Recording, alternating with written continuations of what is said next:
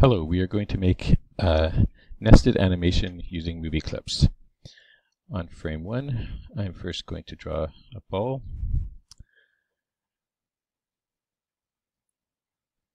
And then I'm going to select it and convert it to a symbol, F8.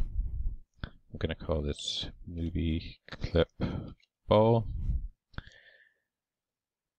If I double click on this, now I'm entering the editing scene where I can edit the movie clip's timeline. It can have a separate timeline than the scene. I can also double click over here in the library to edit the movie clip timeline. I want to make the ball move up and down, so I'm going to make a motion tween. And I need another symbol for that. Okay. And I will move it so that it halfway down it's moving down, and then over here it's moving back up. So it's going up and down, up and down. If I go back to scene 1 and go Control Enter to preview it, even though there's only one keyframe on the scene 1's timeline, the ball is moving up and down because it's an animated symbol. Back inside the symbol, back inside the movie clip ball symbol, I can add another layer. I can name this layer shadow. This layer is ball.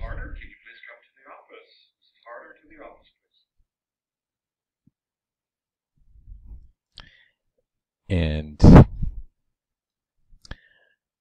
I could have a ball going, I could have a shadow going back and forth. So here I will draw a shadow.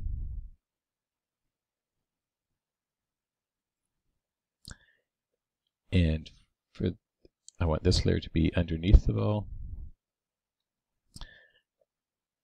I can add a keyframe, insert a keyframe and another keyframe.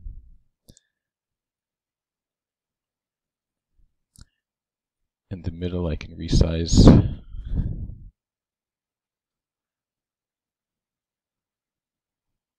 the shadow and make a shape tween.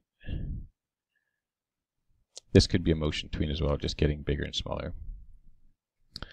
So what we have now is the shadows changing in size and the ball going up and down.